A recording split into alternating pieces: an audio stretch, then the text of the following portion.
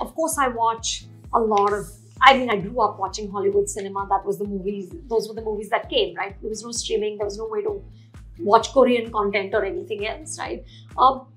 And those films, mainstream Hollywood films, have shaped my sensibility, you know, so like a Godfather, you know, like a Taxi Driver, those kind of like really landmark 70s movies, or even, you know, sort of, let's say, Alfonso Cuarón's Y Tu Mamá Tambien, you know, a Mexican film.